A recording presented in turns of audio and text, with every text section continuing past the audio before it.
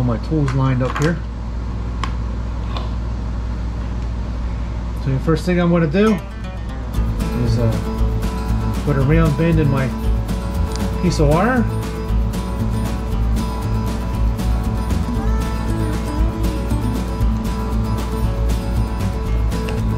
Make sure it's nice and even. Make sure it's straight. And we're going to take our pre-dressed treble hook.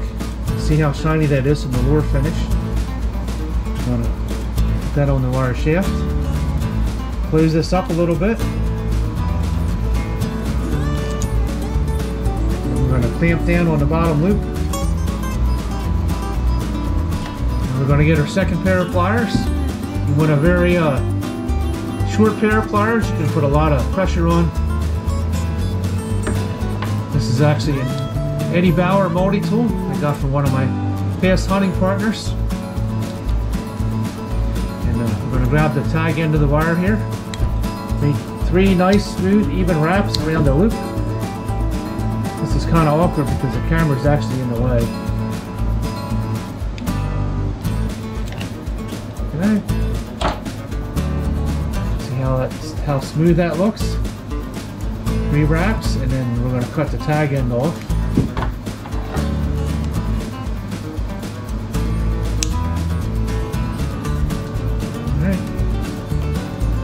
Hook doesn't bind, swings nice and freely. And we're going to take our lure body.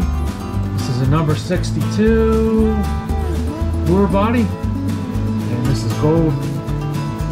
These will tarnish over time, and you really can't brighten them up. So after a few seasons they become very dull. And we're going to put our solid bead on top of that. And our clevis will actually spin on top of this. That is a 1/8 of an inch solid silver bead that goes on top of the lure body. And then we have a little tiny clevis here. This will test your patience for your dexterity. This is kind of tricky getting on. I've dropped quite a few of these on the floor. My big giant fingers can get a hold of that. You have to put this through the hole in your spinner blade.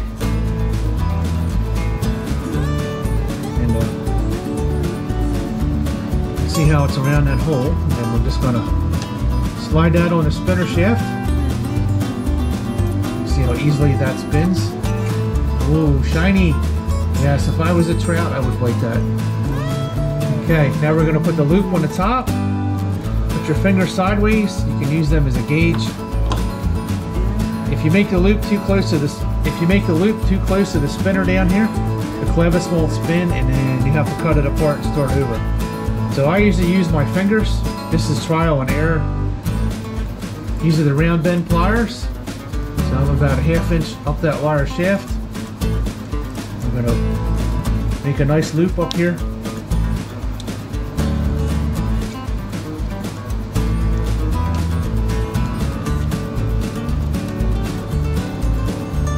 See how far up I have the loop. And remember, if it's down here, you can't wrap the wire around it. Your spinner blade can't rotate. And we're going to take our small pliers, grab the loop right at the base, flip this over, take the heavy pliers. We're going to put 3 loops on top of that. Just 1, 2, 3. Okay, that's just a hair bit too long.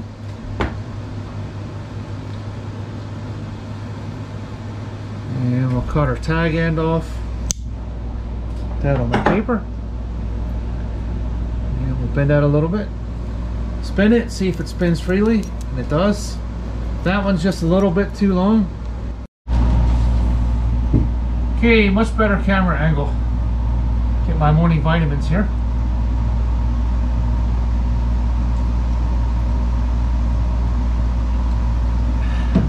Delicious.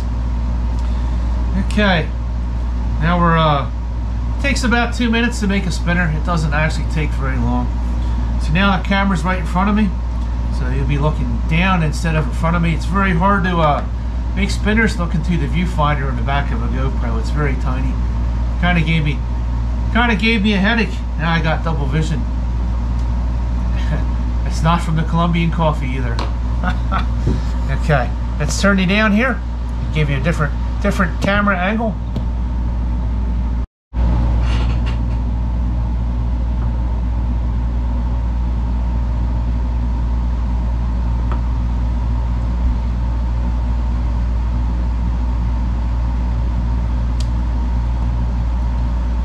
First time I started making spinners, I was working third shift and still living at home. Really wasn't sure what I was doing, and stuck one of these hooks right in my thumb. So off to the hospital I went. Must have had a new intern there, and she really wasn't sure what she was doing. She grabbed a big pair of pliers like this and tried to rip that out of my thumb.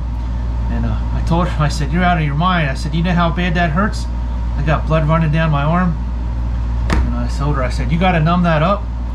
So they put a block in here, which is a big needle. They stick it in your skin, turn it all around, and then what it does is it blocks the pain to your finger.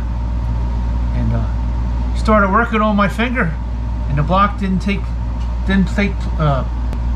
started working on my finger, and that nerve block didn't take effect yet. I could still feel that.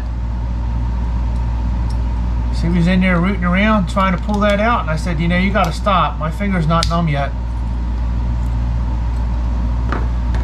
So after my finger was numb, what they did is they pushed the treble hook all the way out the other side, cut the tip off, and then pulled it back out.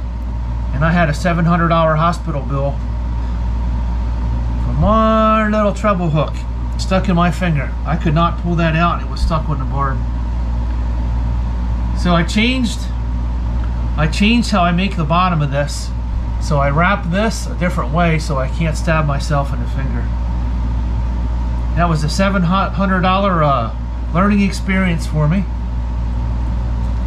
So once in a while, you know, you will stick your fingers with these treble hooks. They are sharp, so just be careful.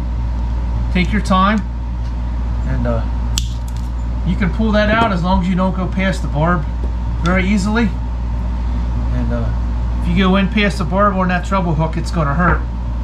You can still pull it out, but it just requires a lot more pressure. I've actually pulled treble hooks out of my face while I was fly fishing. You never want to fly fish on a windy day because it has a habit of blowing that fly back into your face. I've pulled flies out of my forearms. I actually pushed them through, cut the barb off the other side, and pulled the hook out. So there's your words of wisdom today from a fly fisherman. Never fly fish in a high wind.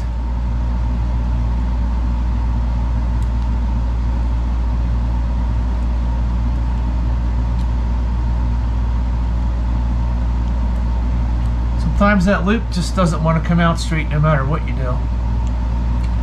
It'll twist around, it won't lay flat. Just keep bending it till you get a nice even loop like that.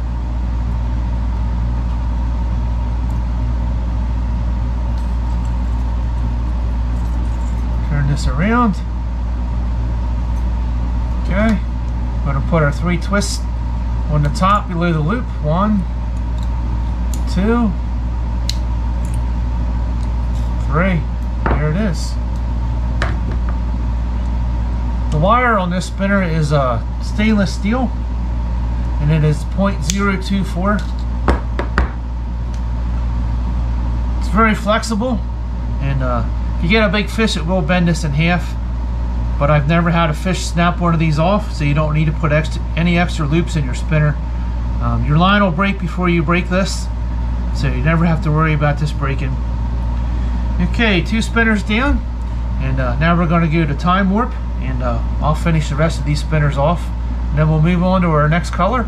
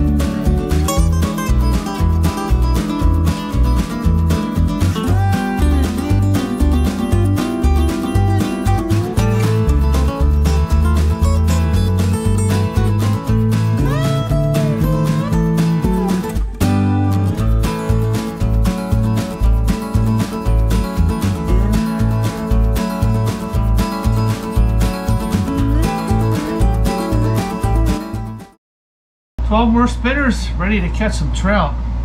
And I did not stick any of them in my finger. Had to take a break. There's looking at these little pieces are hard on the eyes. I stare at a computer screen all day, and I spend a lot of time scanning stuff into the computer. So usually by the end of the week my eyes get tired, and staring at those spinners is kind of hard on the eyeballs. Usually when you buy a Panther Martin at the store, they're about $4 or $5, and Rooster Tails are a little bit cheaper, but I don't think you're getting what you pay for with the Rooster Tails. They saved a lot of money on the quality of the hook, and same thing with Panther Martins. If you have a lot of fish that you're losing because the hooks aren't staying in, you can try sharpening the hook, but they just don't hold an edge like the Eagle Claws do. And each one of these spinners cost me about $1.50 to make. Very reasonable, and they're very durable. I can catch a dozen or more fish on each spinner until the thread on the end starts to get chewed off. See if I can find one here. This one here, you can see how chewed up that is, and sometimes the fish will actually bend these in half. If you look at my fishing videos, you can see some of the ones that are actually bent in half. You can bend them back and keep on using them, or you can put another one on. Sometimes the tips of the hooks break off, so if you get stuck in the rocks, check and make sure the point is still on the end of the hook. That'll cost you some fish.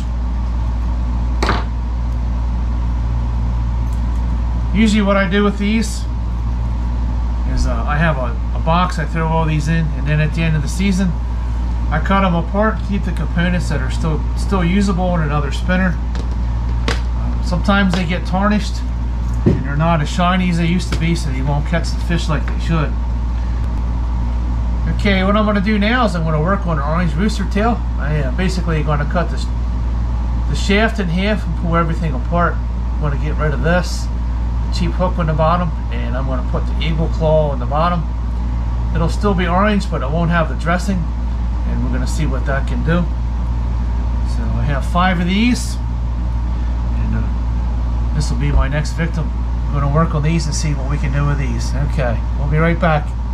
Take our cutters here and cut this shaft apart. Cut it right where the clevis is. And the wire on this is very thin. It's much thinner than the wire that I use on my spinners. Take our components apart. Some of these I'm going to replace. I'm going to put a larger bead on here so it spins a little better.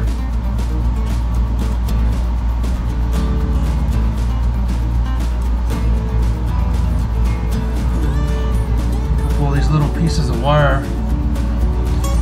So basically, I'm going to have the orange body and the spinner and one of my orange treble hooks. This part here, I'm going to discard. I don't need any of this. I'm going to throw that out. You can actually see that this is becoming an oval here, and what will happen over time is you'll pull your spinner back in and the entire blade will be gone because it actually wore completely through the blade. If we use it till it falls apart, we'll see how many fish we can catch.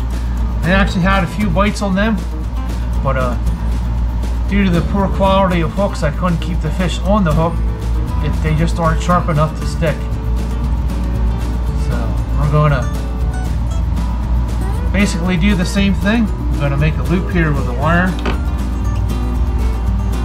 then we're going to put a treble hook on here. See, now there's our orange hook. And we're going to bend this closed.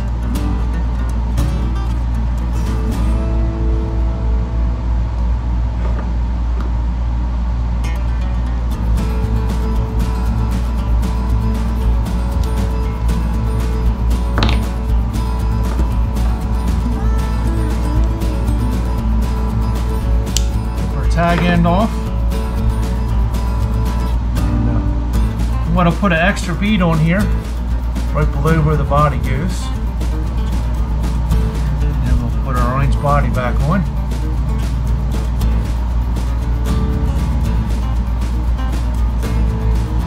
We'll put a bead on the top. The crevice will actually spin on there.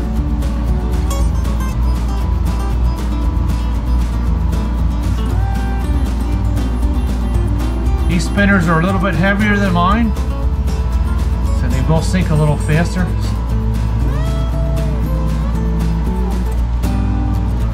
Which means you'll snag on the bottom more.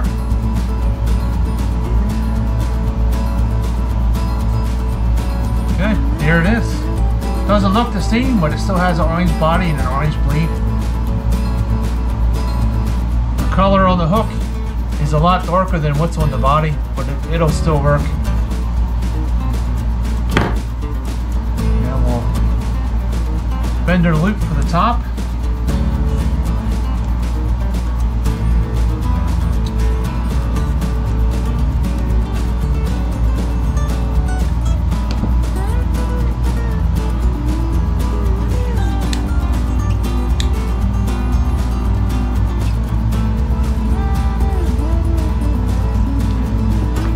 This spinner here I will use for smallmouth fishing. When I go up to Schuylkill County, smallmouth are a lot of fun to catch. Pound for pound, they are a very strong fighter. If you get one over 10 inches.